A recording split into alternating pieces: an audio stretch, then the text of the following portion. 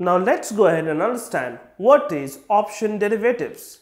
So as the definition of a derivative goes, an option is a derivative financial instrument that specifies a contract between two parties for a future transaction of an asset at a predetermined or at a reference price. But that's the definition, which is quite close to future contract. Then how the option as a derivative is different from future contract? So when future contract, it is mandatory for you to execute the contract if you are holding the contract. In case of option, it is not mandatory for you to execute the contract, and that's the exact definition of option contract or option. Option is a derivative which gives you right to buy or sell, but not an obligation to buy or sell. Let's say if a particular option is giving you a right to buy but not an obligation to buy, that is called call option.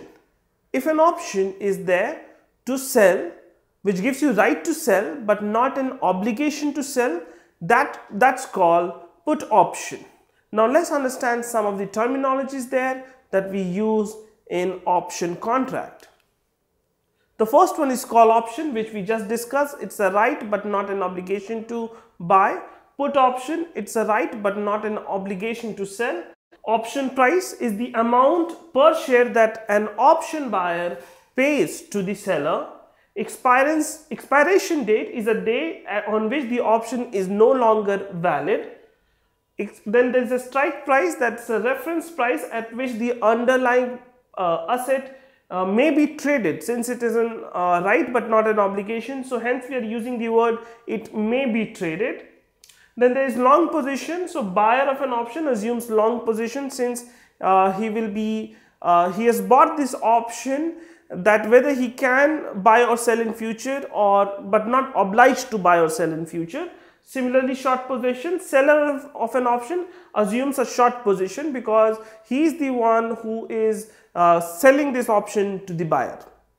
Now let's understand this option with one example. We'll take the example of call option. Let's say that I'm buying an option to purchase an asset at ₹10.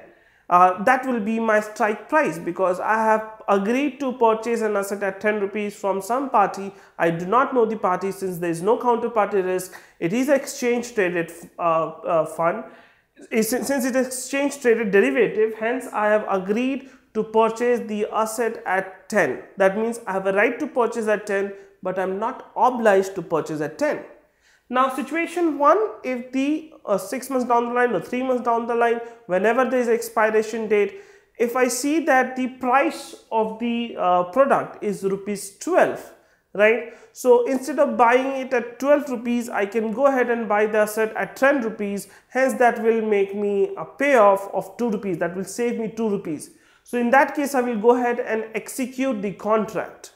But in case the spot price is ₹8, that's the current price of 2 months, 3 months, whenever I'm trying to execute the contract. If I see that the price in the market is lower than the pre-agreed price, that is my strike price, in that case, I'm not going to execute the option. Why to execute the option and purchase the asset at ₹10, where I can get the asset from the market at ₹8. Hence, I will not be executing the option, and that's the benefit of this derivative, which is called option.